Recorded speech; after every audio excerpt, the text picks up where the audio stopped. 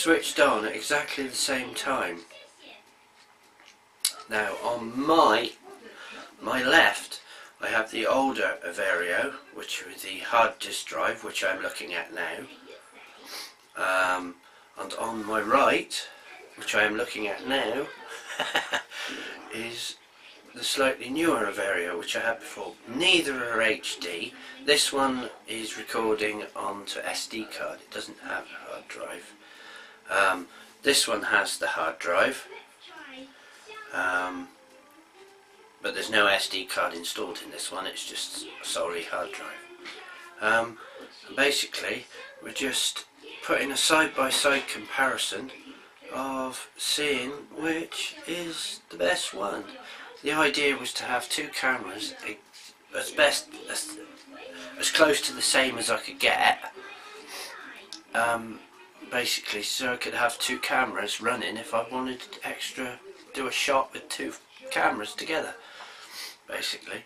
So but yeah, this one came cheap off eBay, so that was a good second one, and this one was the one I bought quite a few years ago. So,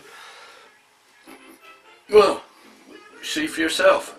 The links or the descriptions of the two cameras will be I'll list in the description down the bottom. So hope this is helpful to somebody, and see you in the next one. Cheers then, and cheers then. Right then, so we've done our comparison. I've uploaded them onto the computer, and I was quite surprised at the difference. Actually, I was thinking that, you know, being very similar cameras and similar specs and everything, you'd expect very similar quality, but I'm surprised how different it is.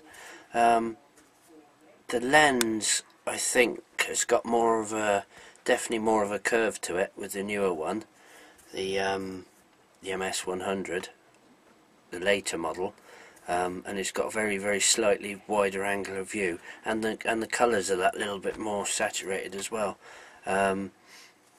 I don't know whether it might be down to the white balance. I've not really had enough time to fiddle with the cameras really, but as you can see, there is cameras do tend to vary. Even if they're the same make, they still tend to vary. So but yeah, they'd be alright.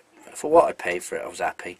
You know, it's good. It's good for what I've got, and I can probably sort out the colour balance differences in an editing software, so that's not a problem. So for now, thanks for watching, and hope this was useful to somebody, and let us know what you think.